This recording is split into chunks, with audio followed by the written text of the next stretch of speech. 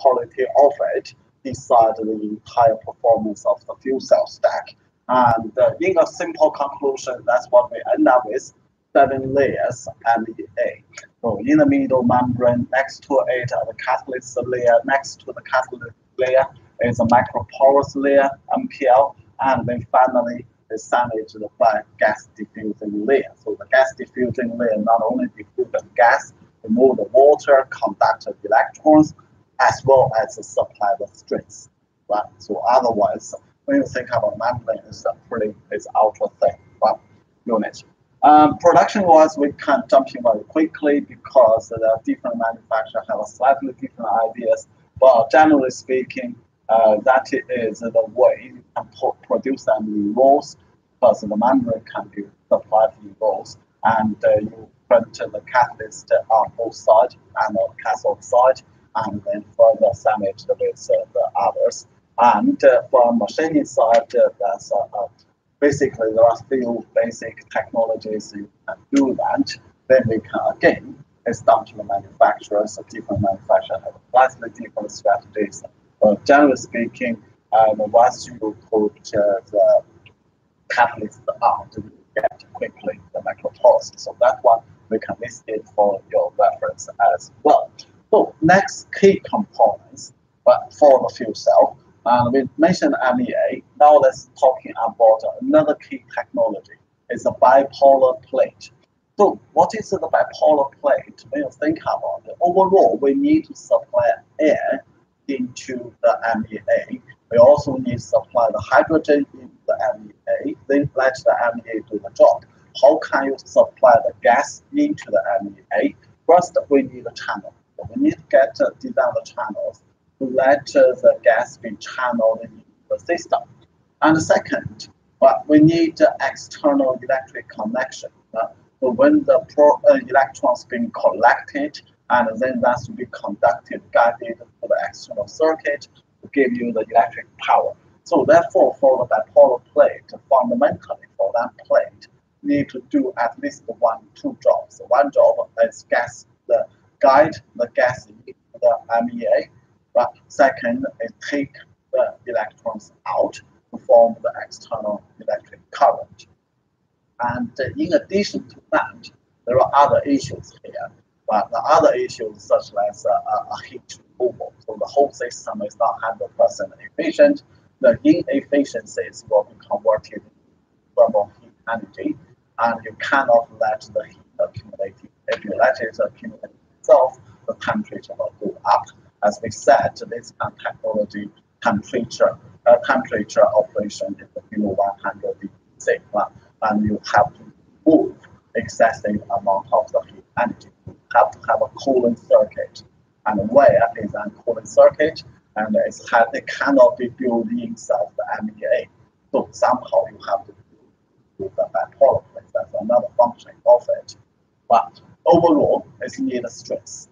The system, the MEA itself, GDL, that's not a stress, and the membrane in the middle is ultra thin material, so it doesn't give you this neither. If you try to pull some unit, and the mechanical strength to hold the unit, it will come from bipolar plates. So therefore, when you think about bipolar plates, that's provide quite a few requirements. It's got to be electrically conductive, and it's got to have the flow field, and it's provide the strength that can integrate the system together, and they have the heat. That is the bipolar plate we just mentioned. And for the gas channel, that is roughly the gas channel. If you look in this way, so very much is that is the MEA in the middle. So you have to design a channel to let the hydrogen flow into it. The opposite, you have to get the oxygen flow into it, and also they have to connect with the middle MEA. The connection is coming from here. So you end up with a bipolar plate connection, channel, connection. Opposite is the same. There's a connection, channel, and connection. So in the end, we can always machine the channels out of a plate, a conductive plate. So roughly, the area of channel and the connection is roughly, in most cases, so roughly 50% is the full connection, connect with MEA for electron conductivity, and 50% opening up as a channel to provide the gas. So have to fulfill the two purposes. And the channel design, there's a lot of different channel design, and many manufacturers, many researchers have many different ideas. But generally speaking, it minimize the restriction, maximize the water removal, and optimize the gas distribution. So that's the few basic requirements the gas channel design. Generally speaking, it's following roughly three basic principles. One principle is a single serpentine type of the gas channel. You got a gas in, serpentine, and gas out, a single channel. For this kind of channel, you end up with an ultra long channel. From in to out, the channel is very long. The long channel means the fluid restriction can be very high. So that is the one. And then another one is a straight in parallel. Simply that is in, that is out, and it's a cross. There's a main in gallery, there's a main out gallery, and a cross in the middle are the gas channels. Obviously, the fluid restriction is small in this case of design. Or the multiple serpentine. So that's a single serpentine, that is the multi-channels. That's roughly in this kind of design. Furthermore, there are different, later on, we will see some manufacturing, there are different designs. And so connection, and that is, if you think that is the bipolar plate, and right in the middle are the gas channels. For the gas channel, that purpose is gas the gas in and diffusing into the gas diffusion into the MEA. And then in reality operation, and especially on the cathode side, it's from the water, and the water is in the so it's a bi-directional reaction. And the bipolar plates, so there are other novel flow field design. For example, you can get a different. It's not, serpentine, multi-serpentine is not really the only design. So the people have a slightly different ideas. And if you're interested in that, especially if you're expert in fluid dynamics, that is a pretty good area. You can do a lot of analysis to find the optimized design condition fulfill the previous questions, right? And so overall, it's a promote transportation. So we can jump through too many of them. And so fulfilled, that's one thing also worth to mention about potential flow field materials is this kind of porous material. But it's very much like a sponge. So there's got all the pores, and then there's the structure. There are quite a lot of porous materials available. The beauty of this kind of materials is it will very nicely distributed gas. It fundamentally is a larger pole of GIAN gas distributed layer. It's much better than the channel. Disadvantage at the moment, most of materials being used for the metal form tend to be very weak in sort of response to the corrosive environment. And bipolar plate design, there are other designs. That is normally the conventional designs you can see.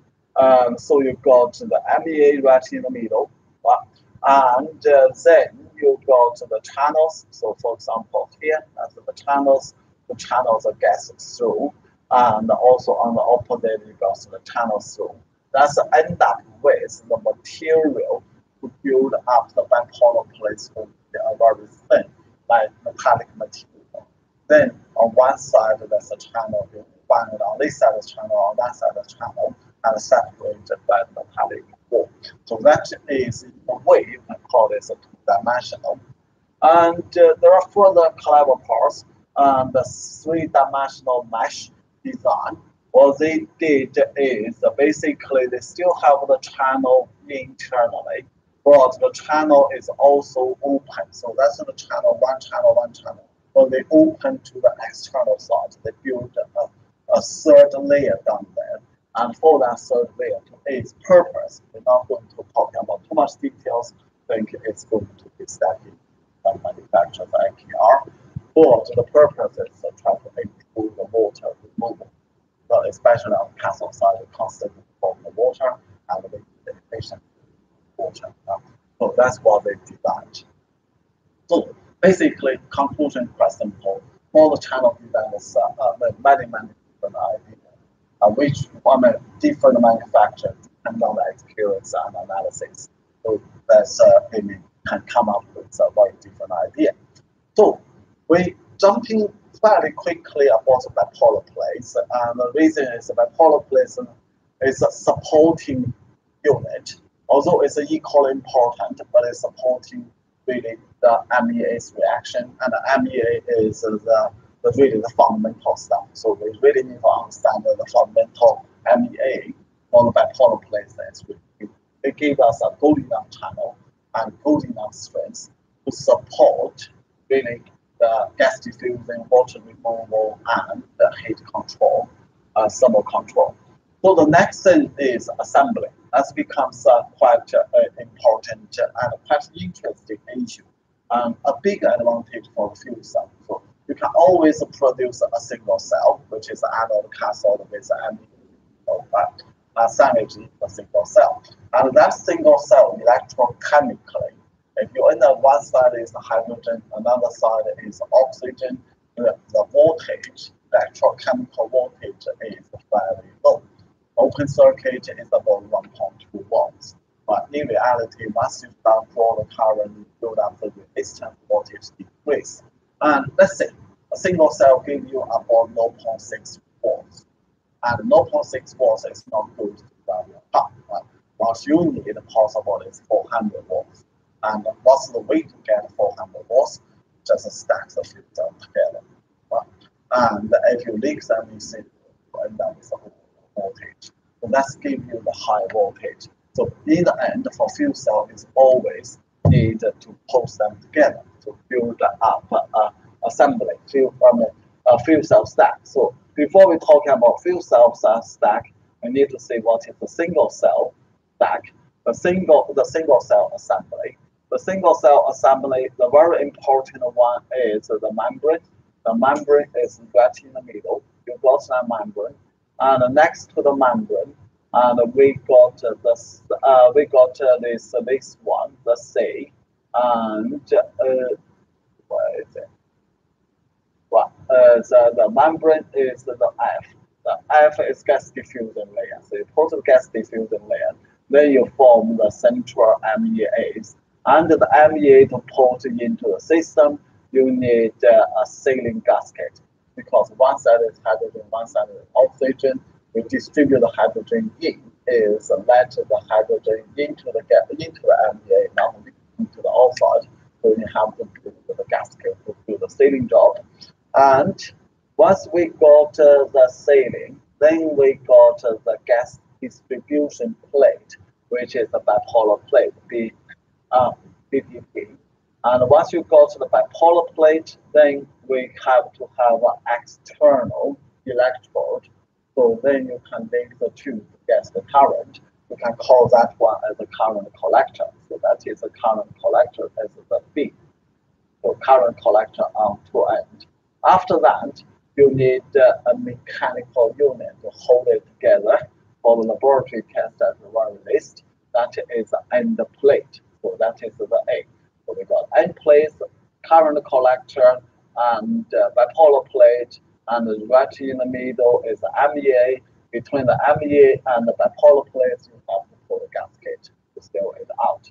An entire unit you can assemble it like this. So you got the end plate, the two aluminum block in this case, and the copper plate give you one electrode connector, another electrode connector, that's current collector, and right inside the very thick carbon plate, that is basically that's the bipolar plate. Right between the two bipolar plates, the black thin line here, very thin, that is the MEA. So that is the whole unit. And For the active area in laboratory research side, we turn to play with to start with a small cell. It's only 5 stress. And for that, it's easy control, easy to manage all the thermal environment, etc. But it's not very useful to put in the car and it doesn't give you anything. That's the starting research point. And the rest is once you confirm the idea, you start to enlarge the surface area. For automotive, it has to be 200 plus. That's because of the current, overall current we need. Well, so that is the single cell and operation. How do you do the test? Well, and the operation you need to control the two things. One is hydrogen, and of course you need to control another one is oxygen. And during the operation, we need to closely control the temperature. To ensure the temperature is in optimized region, definitely not exceeding 90. That's a little bit overheat, and it's below 100 degrees the operation. And of course, we need gas pressure, hydrogen pressure, air pressure. Then the next thing, the whole thing needs to be connected to an electric backbone, basically a low bank to take the power out and convert the power into something else and fix the release it. And then you can test, evaluate the fuel cell performance. So it's like an engine. When you test the engine, you have to put the engine on the dynamometer. Dynamometer is taking the power engine generated and converted into, let's say, heat, and then you use the cooling water to cool it down. For the fuel cell test, you do almost exactly the same thing. You operate the fuel cell, you have to put an electric load bank to take the power generated by the fuel cell and convert into something such as the heat and cool it down with that. Right, so that is the unit. And during the operation, the thing we need to really first need to work out is the reactant flow. And in the reactant flow, the calculation is fairly straightforward. So the reaction N often is equal to the current divided 4 by 4 divided by the Faraday constant. But for the hydrogen, again, it's the current divided by 2 and divided by the Faraday constant. The 2, well, you may ask the 2 came from, the 2 is because each hydrogen atom being a single electron, and each hydrogen atom molecule contains 2 atoms with 2 electrons. So that's why that is a molecule of the hydrogen. So that will give us electrons divided by 2. So then you can work out what is the oxygen and divided by 21% the air flow rate, and on the other side you can work out what is the hydrogen flow rate according to how much current you are drawing from this particular cell. So you can figure it out on that one. So fairly straightforward. It's a kind of a little bit easier than the engine side. Then during the operation, it's exactly like the engine. You put, let's say, 10 molecules of the fuel in it. You're not really expecting all 10 will be joined the reaction to produce the heat. Possibly a reaction efficiency 90%, but 9 molecules will be joined, the remaining one will be pumping out as hydrocarbon emissions. But exactly the same down here. You put 10 molecules of hydrogen into the system. You're not expecting the 10 will be all reacted. So possibly not 90% reaction efficiency. Another one will simply pass through the system. So what you really need is you need to supply a little bit more than you need to give you the current you want. And how to define that? In fuel cell industry, they turn to call it the stoichiometry. There's a cathode stoichiometry and anode stoichiometry. Definition is quite simple. The actual amount of flow rate, the actual flow rate of the reacting gas divided by the reacting part of that gas. So basically, the reacting part, the reaction part is the current. You divide the current in so much. That's so much reacting to produce that current. The reacting needs supply a little bit extra for the inefficiencies. So overall, a good stoichiometry Normally we say on the anode side, it is a hydrogen. You rather not waste the hydrogen. So theoretically, you will like a stoichiometry equal to 1. So I supply 1 molecule of hydrogen, then 1 molecule hydrogen needs to be reacted rather than wasted. So in reality, but in most cases, it's not so efficient, and so you may supply a little bit extra, not significant extra, but 10–20% extra. But on the cathode side, things are slightly different. That is the air. It is you take air from the environment, pass through the system. If it's inefficient, you can always reject it back into the atmosphere. So it is a kind of free. So therefore, you can afford to use a little bit more to improve the reaction efficiency to compensate the inefficiency of the gas and pumping the airflow around. So you can go as high as 3. So that's means the 300 times, 300% of your requirement, the actual requirement.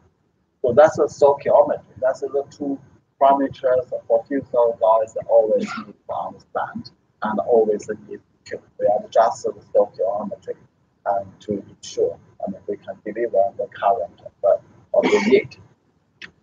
So performance, and I think this one should be a little bit later. If I jump in a little bit quicker, this one. If I can jump in over here, let's make a little bit of explanation before we see the other operating parameters effect.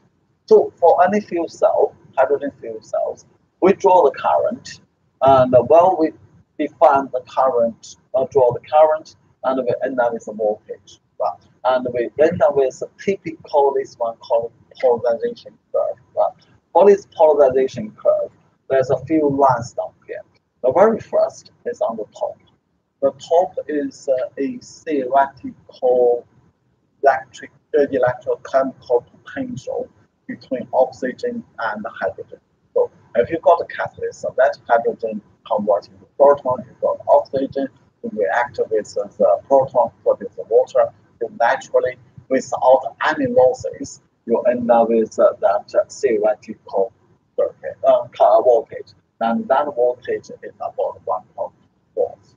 It's slightly a function of temperature, but in the sort of temperature we are operating is 1.2 volts. But in reality, once you supply the hydrogen into the system, the hydrogen needs to contact with the catalyst and generate what we call so-called triple reaction, and then that is talking about activity, the catalytic activity. And once you put that one in, the voltage is no longer 1.4. There's a loss is down there. That loss makes the 1.2 into kind of 1 volt. And that 1 volt, what we call is open circuit voltage. Right? And it's already started the action, chemical action, but you not really deliver the proton yet. There's no transportation losses yet. So you end up with a practical voltage. There's no current. At that moment, it's 1 volt, the highest. And the thing is, once you start to draw the voltage, or once you start to draw the current, at the right beginning, then the protons need to be generated from, dissolved into the magnet and pass over to the other side. The electrons need to be taken. So you start all this kind of transport, the activation, and activate. For that activation you're talking about, there is a loss. So the voltage starts to decrease. You start taking a little bit of current, the voltage will sharply decrease. So that decrease from 1 almost down to 0.9. We can define that region since the losses is dominated by the electrochemical activation. So therefore we call it activation losses. But after that, then we end up with a wide range of current drawn from that particular cell, and the voltage will almost linearly decreasing according to the increase of the current drawn from it. So the more current you draw, the more flow release happens, and the more water becomes being generated. You have to remove the water. All these kind of internal losses that give you almost a linear manner. And that linear manner and it can be easily represented as an internal resistance.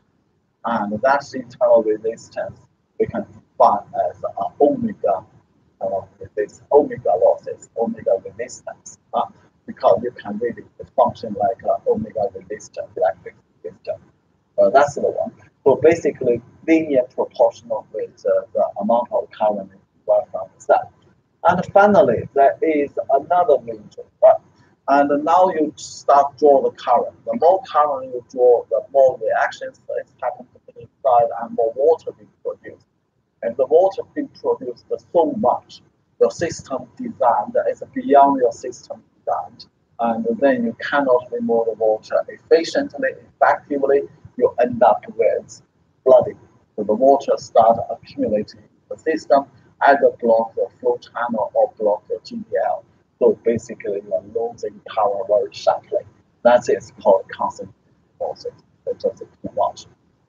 But so roughly, we turn to divide the fuel cell performance in these three regions.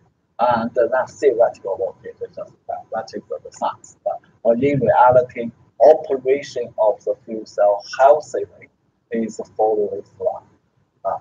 And follow this line, the next thing is the voltage along this line multiply the current, that is the power. So when you look at a single cell, this one is a kind of generic, but it's roughly accurate to the reality. So when you draw, let's say, about 0.6, 0.8 amps, almost operate at 0.6 volts. Depends on the quality, but if you put a little bit more capital, and so the voltage higher at a high current, or if the catalytic performance, if the MEA performance is decreasing, and at a high current, the voltage will decline quickly. So basically, that decides. So this line. So the basically this line, slope of this line decides the quality of the fuel cells. So that is the fuel cells. If we go back a little bit here, and you see that is the performance. What we talked about is the middle part, the straight linear part is the omega losses region. It's the reason we need to operate, and it can behave like an electric generator. And it is a function of the temperature. At a relatively high temperature, activity is better, internal losses is smaller, it's trying to be a little bit higher, and but not too high the temperature. So it is a factor. And so overall, the temperature distribution becomes quite an issue. And if any single point reaction is higher than the rest, then the heat release at that point becomes hotter. And if your cooling system cannot effectively remove the heat, that particular point may be so high and start out of the control. And start out of control, a little bit thermal runoff, it may damage the membrane at that point. When the membrane been damaged at that point, the very least you lost the resistance to separate the cathode and anode. And the gas start passing through. And then when it's starting passing through, it's just getting hotter, and the sort of damage area can do. That means the cell is dead. So that is the thermal management, so therefore becomes quite an issue. And so that is humidity and water management. As we said in the middle. In the middle is the membrane, and the membrane is in the water to make it proton conductive. And the water management becomes quite an issue. And what we end up with is how can you produce the water into the system, into the membrane. As an overall system, you end up with humidifier. If you look at the fuel cells, a lot of systems need a humidifier. And to minimize the usage of humidifier to provide the humidification is a key challenge for the fuel cell system development. And so the reason, again, think that the humidifier is external. Internal is the membrane, and the membrane is the water. So how can you balance that membrane water is a key event. And the problem down here is cathode, at the outlet of the cathode, is plenty water being produced. At the intake of the cathode, humidity turns low, but draw the air from the environment, and you compress it, the humidity turns low. And we need the humidity at the in is at least supply enough, water to humidify the membrane in the middle. If you cannot do that, you play with the anode. The anode is hydrogen. Hydrogen doesn't contain water because pure hydrogen come out this way. And hydrogen converting the proton need to be dropped into the water. So therefore, on this side, there's no water. The water very much is from on this side. If your membrane is too thick, and when you think about it, the membrane is too thick, the plenty water, and my oxygen cannot supply enough water at the intake, then you have to purify your hydrogen. So put add the water into hydrogen. Where the water came from? You know there's plenty of water at the production, at the outlet of the anode, of the cathode. So you have to condense the water and pumping back into the natural hydrogen side, then humidify the hydrogen. So that is called external humidifier. If that's not good enough, then you build another humidifier on the cathode intake. Then you use to produce the water to humidify the system. In that case, you end up with the two humidifiers. The system is going to be extremely bulky. They are very expensive. So the challenge is, if you are interested in fuel cell system, the research, how do you manage the water is one of the key issues. Right? If you manage it properly, and you may realize if you're interested in the latest technology, possibly one vehicle you can look at details. That is a very reliable vehicle available basically on the market running. And that vehicle latest design has its own external humidifier. So the two humidifiers have been minimized. And that's how can they achieve it? They achieve it through internal recirculation. So the internal humidification of that, they don't need the external humidifier. So that's the technology. And if you do in a laboratory, but possibly need the humidifier for both. That's humidification. Basically, it's water management. And so that is the performance. And on the humidification, what you can see is play a major role. When is 100% relative humidity, 100% being humidified, that is the black performance, give you high voltage and high current. That means high power. By the time you reduce the humidification, let's say reduce to the red region, you can see the performance is a hit. At the same voltage, the current is very, very low. Of course, that is the power curve. The power is significantly less than the black one. So play with the humidification, carefully manage it. It's critically important. Condition without flooding the system. If you make too much water in the system, it's flooded. So that is one. The water management becomes quite an issue. That is the water accumulation. Since we end up with, in this case, let's say single serpentine channel, the single channel. You got it in, you got it out. So if the water accumulated, so sort of on this corner, you can imagine, like the gas flowing will be partially blocked by this water, possibly 100% blocked.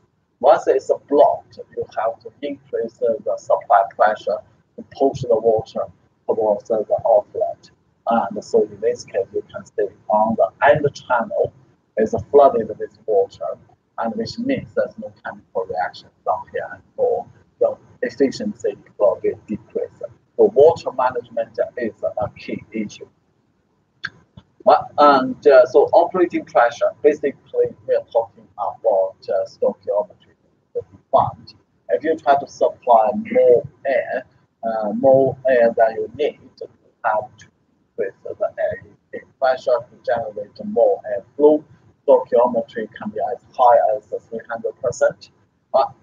So that is the one. So basically, if you increase the operation pressure and you encourage the gas diffusion, you encourage the electrochemical reaction, increase the power output. So if you decrease the pressure, of course, you discourage the gas diffusion and then the system becomes less powerful. So that's a relationship. It's quite straightforward to explain. But operating pressure, but in generally speaking, is what we end up with here. And the higher turn to give you the better, so the power output. But as a system, if you try to supply higher pressure, especially on the cathode side, the air side, if you have to provide high pressure air, you need a bigger pump to compress it, and the pump will take the power from your system and then go down your system efficiency. In other words, the power output density, system operating efficiency need to be balanced off. So in that sense, the air compressor becomes quite a major component to affect the system efficiency. In reality, it is. If you say, if you just mentioned before the 1 hour, before now, this hour, I said the fuel cell system, fuel cell about 50%. In that 50%, catalysts are about 50%. The catalysts are about a quarter. The remaining bipolar plate, GPL, etc., will contribute a quarter. A half 50% balance of plant. What are the major costs from that? From that is the air compressor. Air compressor is contributing half of that total cost. So that's a quarter. So it's a serious component to really to increase the bill of the materials. Well, so we talked about this. And durability. We said the durability of the fuel cell, and that is clearly to show what is the catalyst. The catalyst, initially you got the ionomer, you got the catalyst substrate. On the substrate, you got nanoparticles catalyst. Well, during the operation, it's turned to sort of moving around a little bit. Once it starts moving around, it turns to be, staying together. Once they glue together, performance is reducing. The durability, and it is quite a big challenge at the moment as well. And if you're interested in that, there are a few big fuel cell suppliers in this world so far. And one of them called Ballard, that's in Canada, Vancouver. One obviously is Toyota, they produce the mid-drive. And of course, at Loughborough, we have a company called Intelligent Energy, and they produce countries as well. So that's quite a few. You can easily name about 10 or 20 in the world, around the world. And the durability is all not satisfactory. And DOE again is saying the 5,000 will be necessary really for passenger public 5,000 hours. Current standard about half of it, and it depends on the duty cycle, how big you get the fuel cell. So that's quite debatable. The test procedure at the moment isn't a single standard. So therefore, different manufacturers give you the data. It's not necessarily back-to-back comparable. But generally speaking, we're still below this target. And what we need is quickly exceeding this target, then to make a fuel cell somehow competitive in the real world application with the internal combustion. So inside the fuel cell test, there are a few different technologies. In most cases, the people turn to use GIAN, and that's going to measure the impedance, and the impedance result will give you a result like this. From that, then you can work on what is the internal resistance of the fuel cell, and then you can work out what is the omega and the operating range, and the same as the computers towards that omega resistance. Then finally, identify the problem, improve it. So that is for the whole cell, basically cathode and cyclic volumetry, and can really give you a half cell test if you just test the anode. without using the cathode, we always use the standard cathode, which is the test equipment, right? Then you can put different anode materials in that sort of research. So that's normally the research part of it. So finally, it's the stack. Right? As I said, you got a single cell. Single cell is good, but it's not powerful enough. You can increase the current of the single cell by making it larger. From a 5 square centimeter, you can make it 50, from 50 to 100, 100, 200, 200, 250, or even 300. Some manufacturers even doing a little bit above 300 square centimeters for the high power auto fuel cell stack, such as, let's say, 100 kilowatts plus. You do need a very large current, and then current decided by the size of it, of the single cell. But the voltage is simply came from number of the cells being put together. That's give you the overall voltage. So we end up with, as a machine power generator, is the stack, single cell to be stacked together. So basically, that's tell you exactly what a stack looks like. You got a membrane right in the middle, light gray. You got a catalyst next to it. You got the PDLs next to it. You got basically MEA. For the MEA, I need a channel on this side to provide the hydrogen. On this side, hydrogen, and that's giving me anode. On the opposite side, I need oxygen. Then it's giving me a voltage. That assume this side is 0, that gives me 0.6, for example, or 0.8 volts. I need, let's say, 1.6. So therefore, I need another cell. So next to it, give me a channel. Let's say hydrogen again, oxygen, and these two. Then that is 0.6 or 0.8. Let's say volts. And the next to it is 0, basically 0.8, plus the cell, another 0.8, going up to 1.6. So if you link all these cells in a serial manner, then you end up with the high voltage overall stack.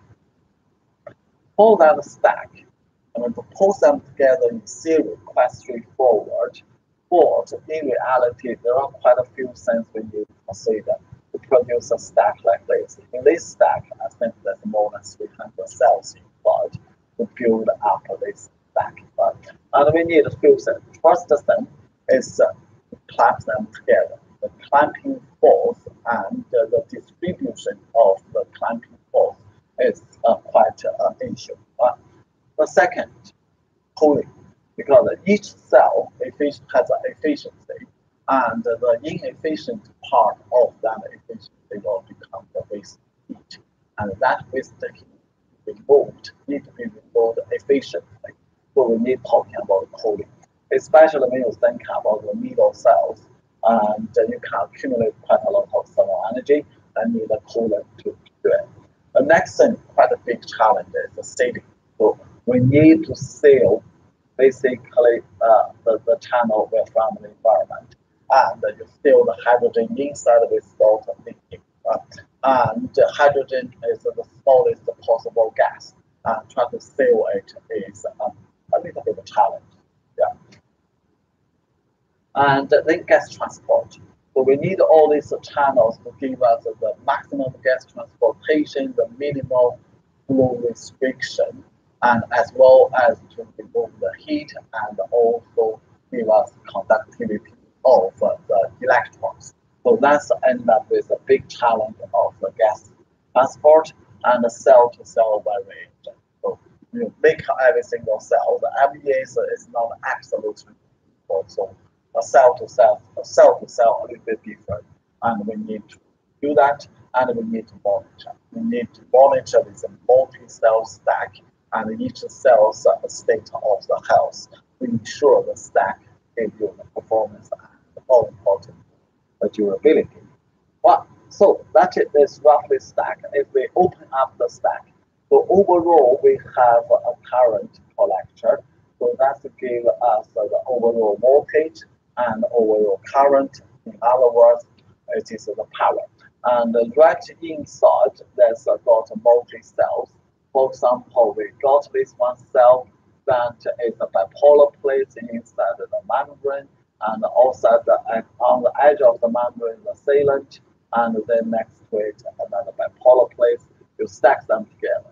So for each cell in the automotive application, the area is around 200 to 400, and the 300 around is more popular, and we do need stack many cells together, but all the way up to 400, 500 cells, you make the entire stack. But and the number of the cells, of course, is down to the power of the unit. And for automotive, again, it tends to be a 100 kilowatts sort of unit. The beauty of the fuel cell principle doesn't matter you operate the system small or large, and the electrochemical reaction, the catalyst, etc., exactly the same. So that's giving you the best thing about the fuel cell. It's fairly flexible. So there are a few challenges. A big challenge down here is cooling. Since the fuel cell in reality operating is around 50% energy efficiency, you end up with roughly 50% energy converted waste, and you have to take the waste away from the system. So that end up with.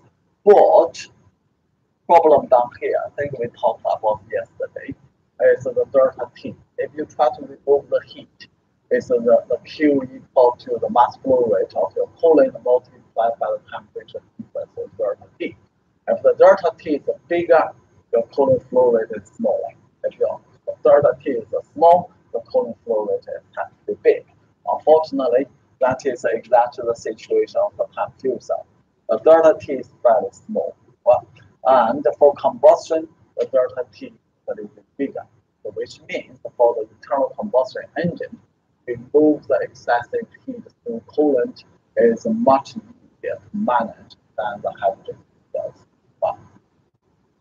So that is on the coolant. So we need to develop some clever, sophisticated cooling methodology. There are two main cooling strategies is on the market.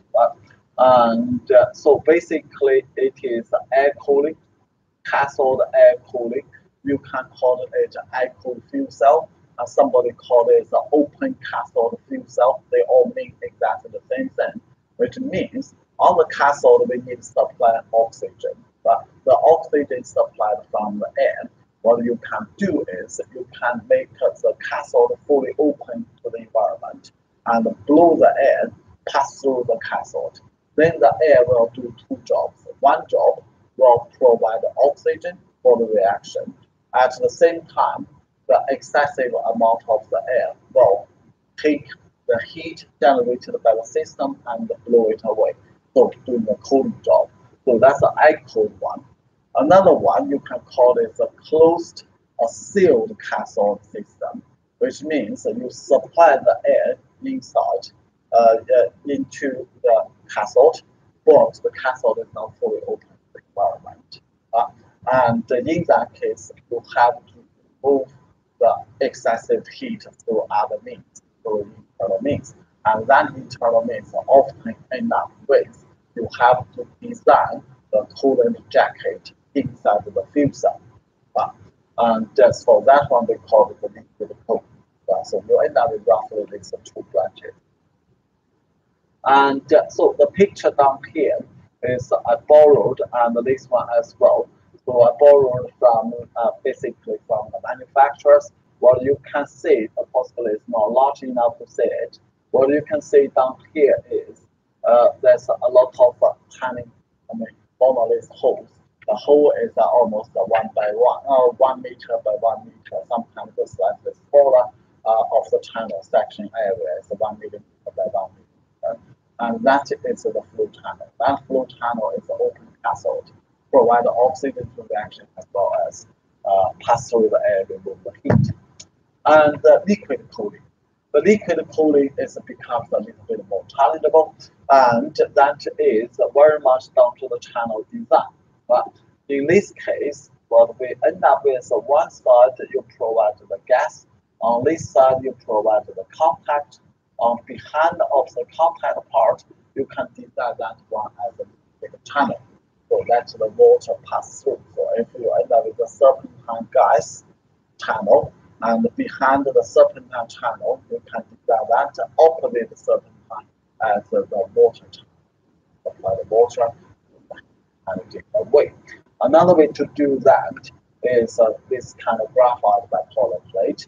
You end up with the one bipolar plate, you cut through basically the gas channel, opposite side you cut through the water channel.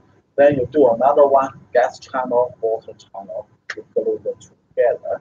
Then you end up with the gas channel for anode, gas channel for cathode. Right in the middle is the liquid channel for cooling water. So you can always do that.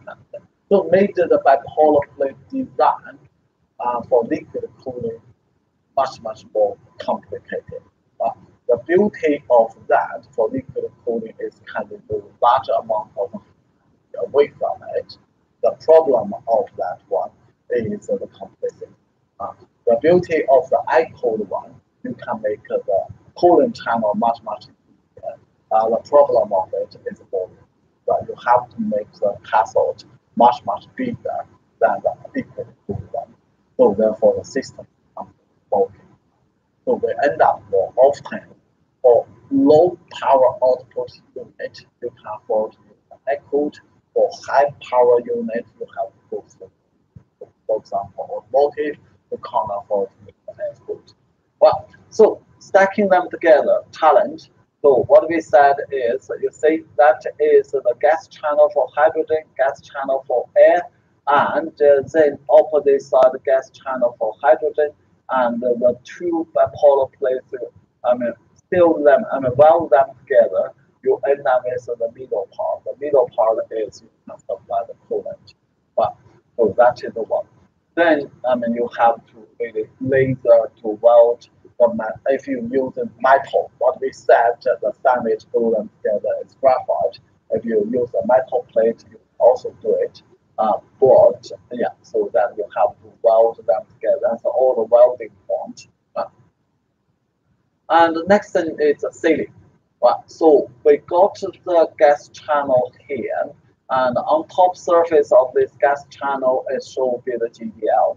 On that GDL, the gas, the MEA, and then we need to seal it off. So you have to design the sealing. So the sealing itself, the shape is not too complicated. The complexity is from the material. And in that environment, inside environment, you play with the proton and water. As I said, that is the acid. So it's a pretty corrosive environment. And you have to really get the good enough sealing materials and give you the sealing job, also anti-corrosion. So that is really another the problem. And so finally, we got the self voltage.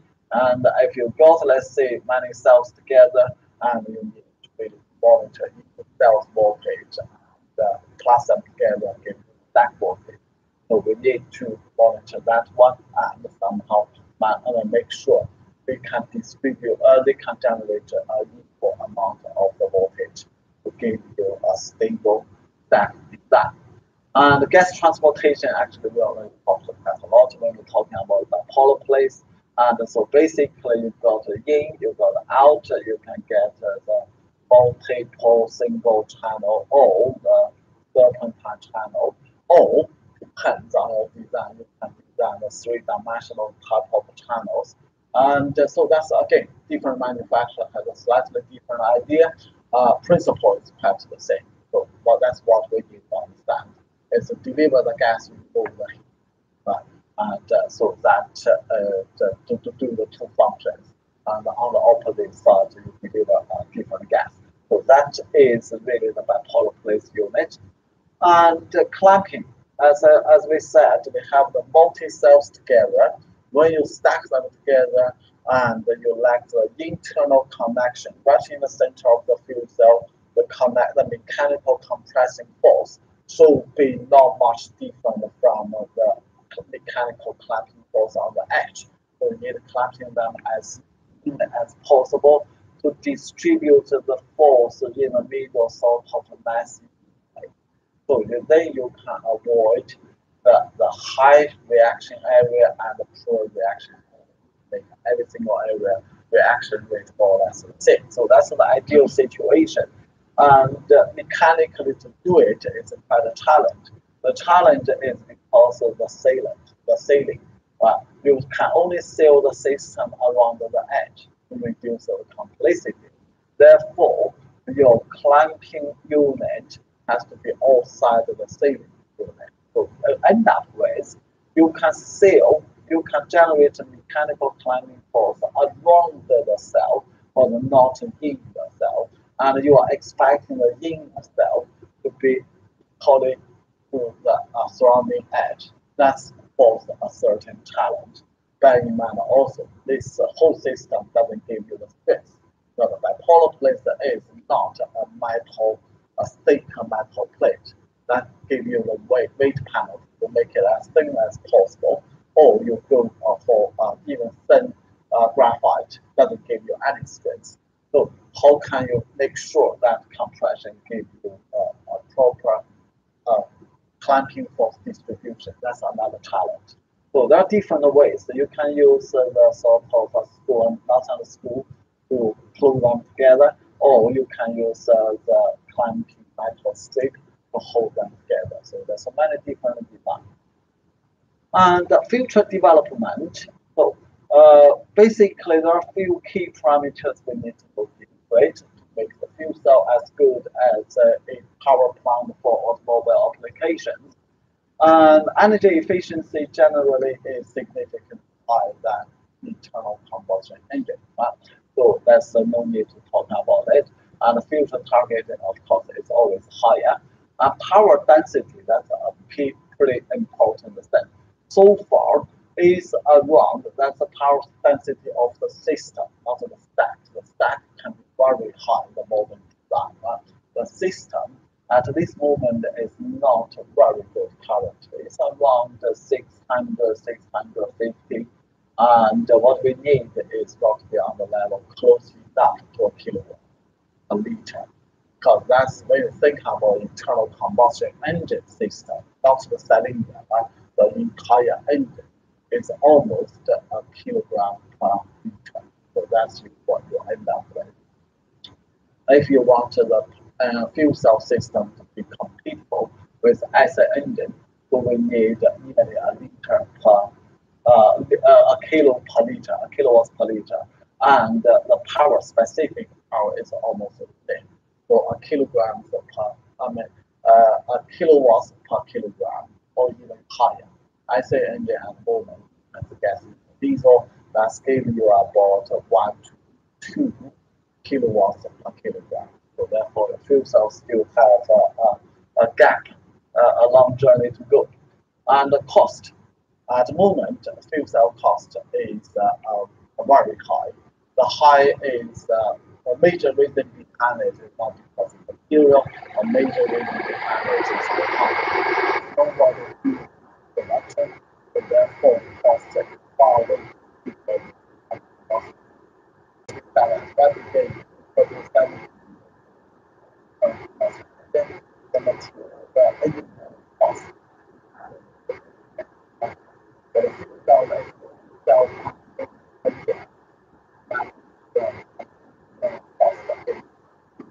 that's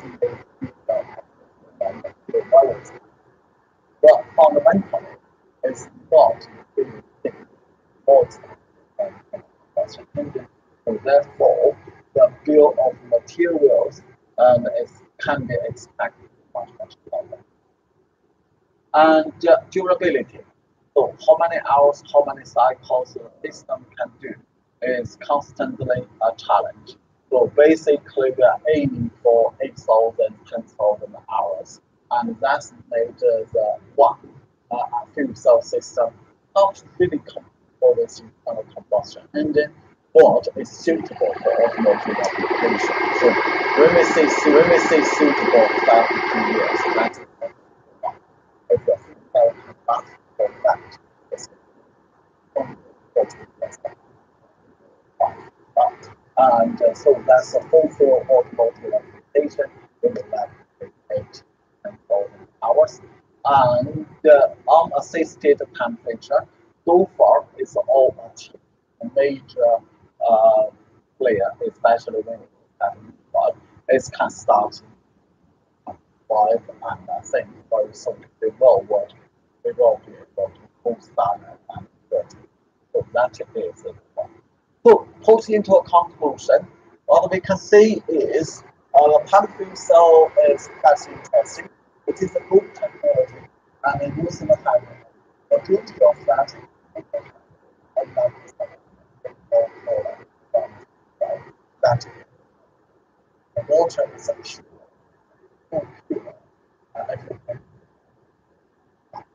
it's not very good for your health. That's nothing. That's the H. Oh, definitely. And so that is clean. So very much, if you imagine every single week for your fuel cells, they're just broken. That's nothing to harm. So that is a very nice thing. It doesn't produce forget about all the other pollution emission. Well, and converting into electricity, the key components in that is that you really need to understand, try to understand fuel cell